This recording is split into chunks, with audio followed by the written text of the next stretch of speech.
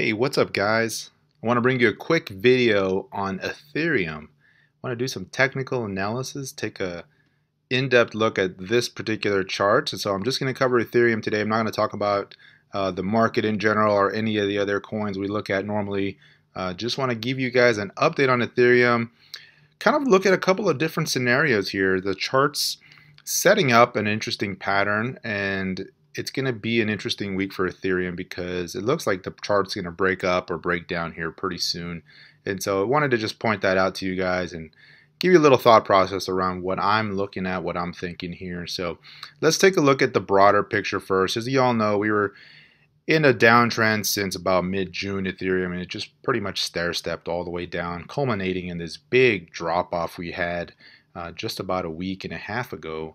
And Ethereum went all the way down to that 140 target. Remember, if you go back a couple weeks, and some of the low targets we were looking at was that 140 to 160 range, and sure enough, we hit that, and we didn't stay down there very long. It pretty much was about a day, is, you know, if even that, is where it kind of hung out in that low range.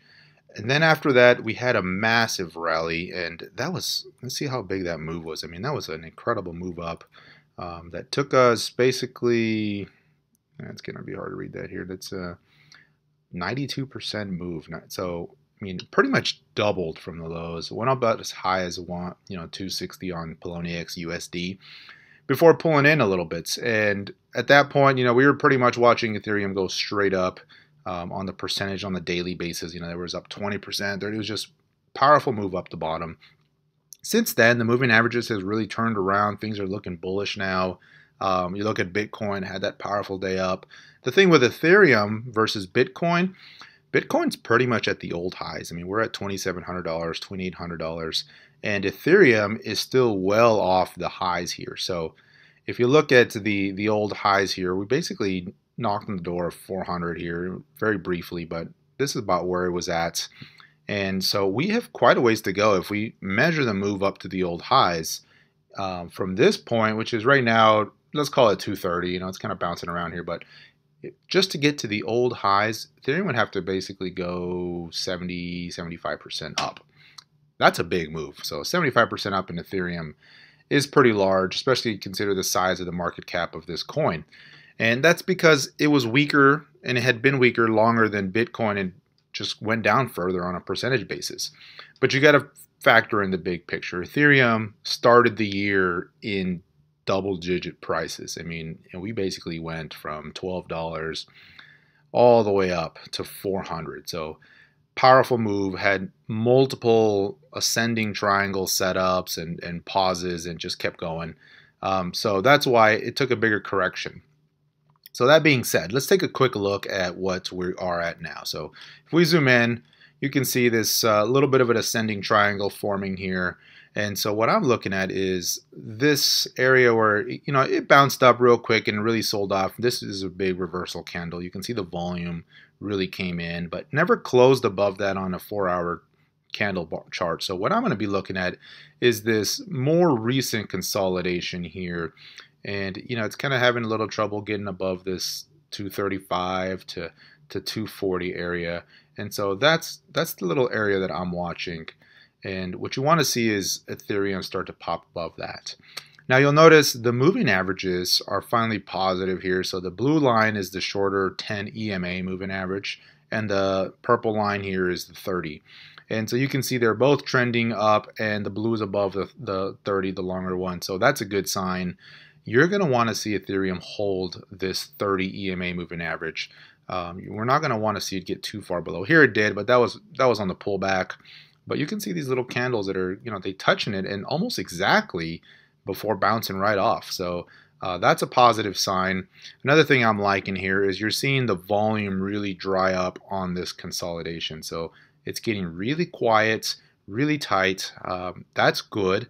And so you're not seeing a whole lot of selling here.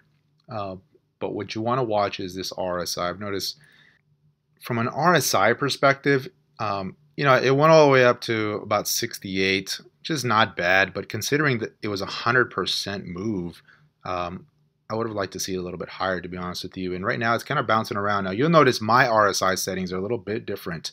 I have this band that I watch, and it goes between 40 and 60. Now, the typical RSI settings, oversold is above 80 or 90 or whatever, and down below is around 30. And but what I like to see is when something is really strong, it never touches this 40, it never gets below the 40 range, and it just kind of bounces off. And when something is not as strong, this 60 range seems to be a little bit of a ceiling. And you can see that happening right now with Ethereum. So I'm going to want to watch this RSI to see if it pops above this 60, especially if we begin to move up beyond this support or this resistance level we're seeing here around the 240 mark. But to be fair, really it's just kind of consolidating. I mean, it had this big bounce off the lows, pretty much went up 80-100% here, and now it's just kind of consolidating, and that's perfectly normal right now. After a big pop like that, you got to remember these are 4-hour charts, so this has only been a few days. All around, I'm liking Ethereum. We had this big run up. It pulled in here, and sure enough, when it was hitting this moving average, I picked some up here off the pullback, and since then it's just kind of bouncing around. So I'm going to keep an eye on it. On the lower end, what you're going to want to watch is this little triangle pattern that it's putting in here, just to not to break that consolidation pattern, because right now it's very nice and clean and symmetrical. So you're going to want to watch that to see what happens here. I think over the next couple of days we could see something interesting happen. We'd see if Ethereum breaks down below this trend line. If it does, that's going to be negative. We'll want to watch this support area around the 190 to 200 area. That should serve as pretty solid support. But really what I'm thinking is we might see a little pop out above here. So if we break above this 240 area, that's going to be a nice move up on Ethereum. Let's see how far we could go if we break above that. So let me pull this chart in a little bit here. So if we're looking here, I mean, really we've just got this stair stepping down, and so the next level of support, so you can see where it's at right now, it just kind of corresponded with this little area it was holding before it broke down. That's not uncommon, right? We broke support, and now it's becoming resistance. So this area had served as a pretty decent floor for a while. And when we finally broke down, we went all the way to 140. We're bouncing right into that. So the test is to get back above. If we can get back above that, I think we should see a pretty decent run, probably to the 320, maybe 360 area. That'd be a very nice move for Ethereum if we can get there. From this point up, that's, you're looking just to get to the 320, 310 area. That's a 35% move. To get to 360, you're a 55% move. Which would be an extremely big move for Ethereum. So we'll see what's going to happen. I'm not saying it's going to go straight there, but if we start to stair step up, that could probably be the next targets that I'm looking at. So, that'd be here, this little area right here, and the next one would be right around here. So those are the two areas I'm watching. But again, we got to wait for that signal. I picked some off the pullback here, and so that's kind of my stops are going to be just below that. But at this point, I'm not adding any more until I see some resolve of this little pattern we're in right now. But I'm liking what I'm seeing. It's setting up real nice, real clean. So just keep an eye out here. What you're going to want to see too is volume come back in. So see how it's getting real quiet. If you see a move above this 240 area with volume up at these levels here, that's going to be a very bullish sign, very positive. Bitcoin looks like it's setting up pretty nice right now, so if we can see Bitcoin break out and go above 3,000, would not be surprising to see Ethereum move up above this level either. From a fundamental perspective, there's just a lot of news on Ethereum right now. You've got still a lot of ICOs. There's concern that the folks that raise money could dump Ethereum. There's hacker news. There's just so much from a headwind perspective right now. Obviously, Ethereum has competition with other platform cryptos, but long term, I still believe in the project. I think it's good. It's going to be here to stay. And near term, this is just more looking at the charts, looking at the technicals, and I'm seeing this pattern set up. And so I want to share that with you guys, and just something to point out and watch for here in the next week or so. So that's going to be it for now, guys. Until next time, take care. Here, I think over the next couple of days we could see something interesting happen. We see if Ethereum breaks down below this trend line. If it does, that's going to be negative. We'll want to watch this support area around the 190 to 200 area. That should serve as pretty solid support. But really what I'm thinking is we might see a little pop out above here. So if we break above this 240 area, that's going to be a nice move up on Ethereum. Let's see how far we could go if we break above that. So let me pull this chart in a little bit here. So if we're looking here, I mean, really we've just got this stair stepping down. And so the next level of support, so you can see where it's at right now, it just kind of corresponded with this little area it was holding before it broke down. That's not uncommon, right? We broke support and now it's becoming resistance. So this area had served as a pretty decent floor for a while. And when we finally broke down, we went all the way to 140. We're bouncing right into that. So the test is to get back above. If we can get back above that, I think we should see a pretty decent run, probably to the 320, maybe 360 area. That'd be a very nice move for Ethereum if we can get there. From this point up, that's, you're looking just to get to the 320, 310 area. That's a 35% move. To get to 360, you're a 55% move, which would be an extremely big move for Ethereum. So we'll see what's going to happen. I'm not saying it's going to go straight there, but if we start to stair step up, that could probably be the next targets that I'm looking at. So, that'd be here, this little area right here.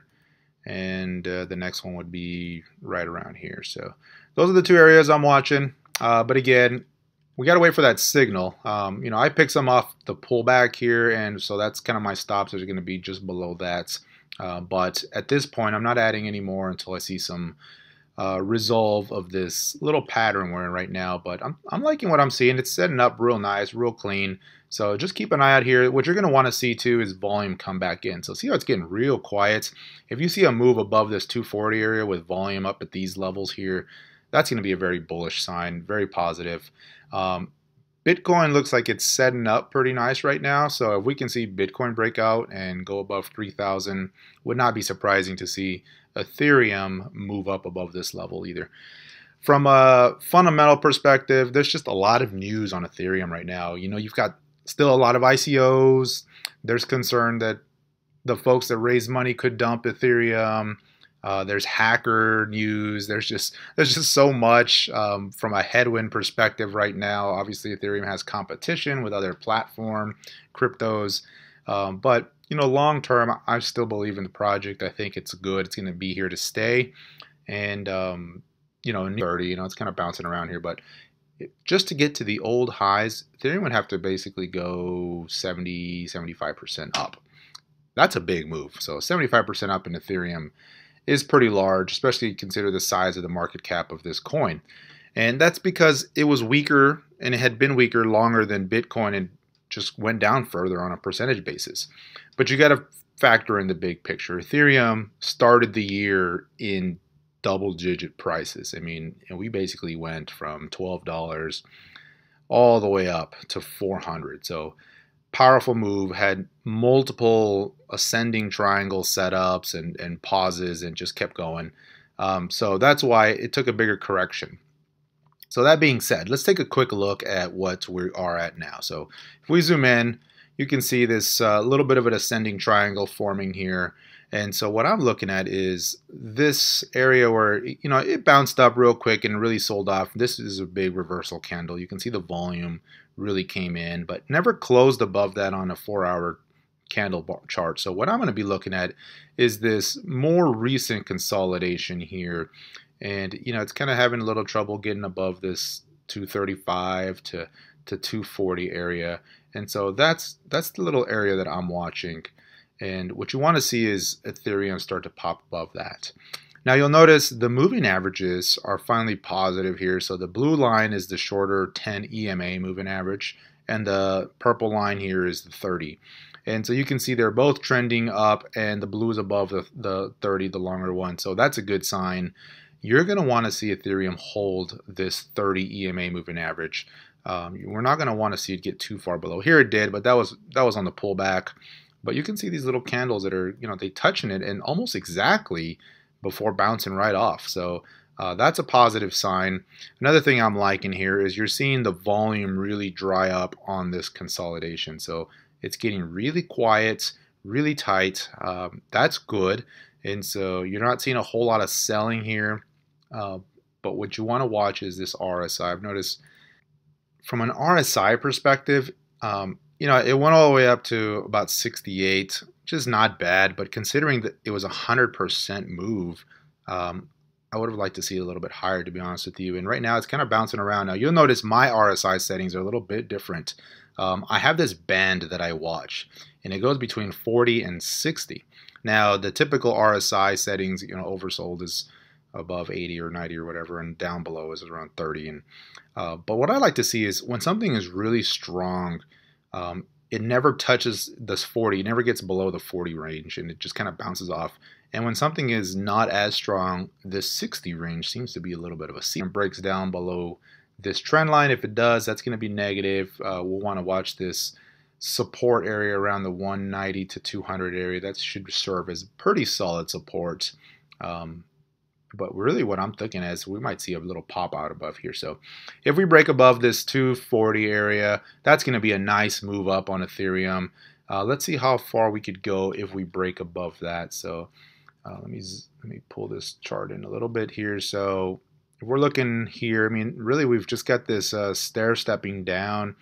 And so the next level of support, so you can see where it's at right now, it just kind of corresponded with this little area it was holding before it broke down. That's not uncommon, right? We broke support, and now it's becoming resistance. So this area had served as a pretty decent floor for a while. And when we finally broke down, we went all the way to 140. We're bouncing right into that. So the test is to get back above. If we can get back above that, I think we should see a pretty decent run, probably to the 320, maybe 360 area. That'd be a very nice move for Ethereum if we can get there. From this point up, that's, you're looking just to get to the 320, 310 area. That's a 35% move. To get to 360, you're a 55% move. Which would be an extremely big move for Ethereum. So we'll see what's going to happen. I'm not saying it's going to go straight there, but if we start to stair step up, that could probably be the next targets that I'm looking at. So, that'd be here, this little area right here, and the next one would be right around here. So those are the two areas I'm watching. But again, we got to wait for that signal. I picked some off the pullback here, and so that's kind of my stops are going to be just below that. But at this point, I'm not adding any more until I see some resolve of this little pattern we're in right now. But I'm liking what I'm seeing. It's setting up real nice, real clean. So just keep an eye out here. What you're going to want to see too is volume come back in. So see how it's getting real quiet. If you see a move above this 240 area with volume up at these levels here, that's going to be a very bullish sign, very positive. Bitcoin looks like it's setting up pretty nice right now. So if we can see Bitcoin break out and go above 3,000, would not be surprising to see Ethereum move up above this level either. From a fundamental perspective, there's just a lot of news on Ethereum right now. You've got still a lot of ICOs. There's concern that the folks that raise money could dump Ethereum. There's hacker news. There's just so much from a headwind perspective right now. Obviously, Ethereum has competition with other platform cryptos, but long term, I still believe in the project. I think it's good. It's going to be here to stay, and near term, this is just more looking at the charts, looking at the technicals, and I'm seeing this pattern set up, and so I want to share that with you guys.